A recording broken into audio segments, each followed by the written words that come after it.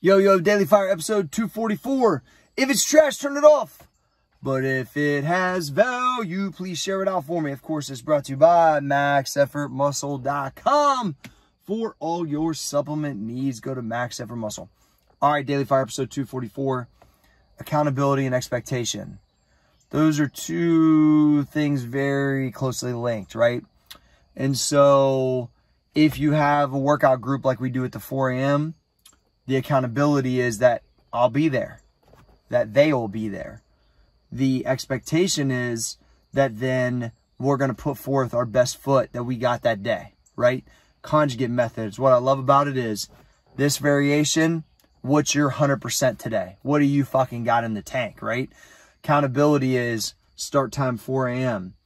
The expectation is I'm going to go compete against my guys every day. I'm going there to beat them. Every day, I'm going to give them what I got.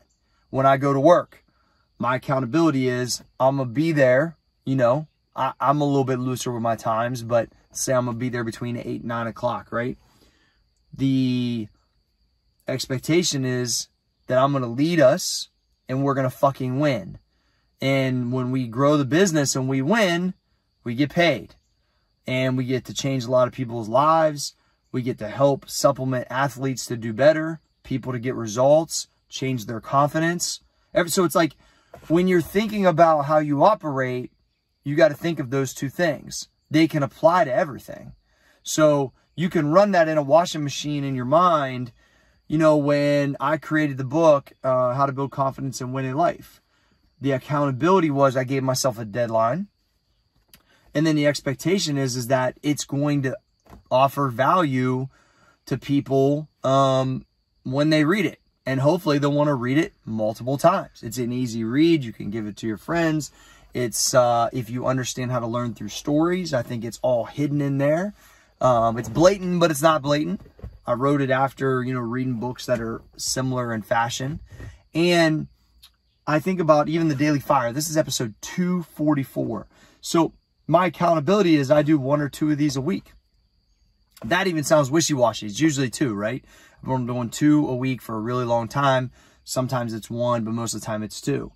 And the expectation is that I'm going to share with you something each time I do a Daily Fire that in a short period of time, you can gain some value from my studies.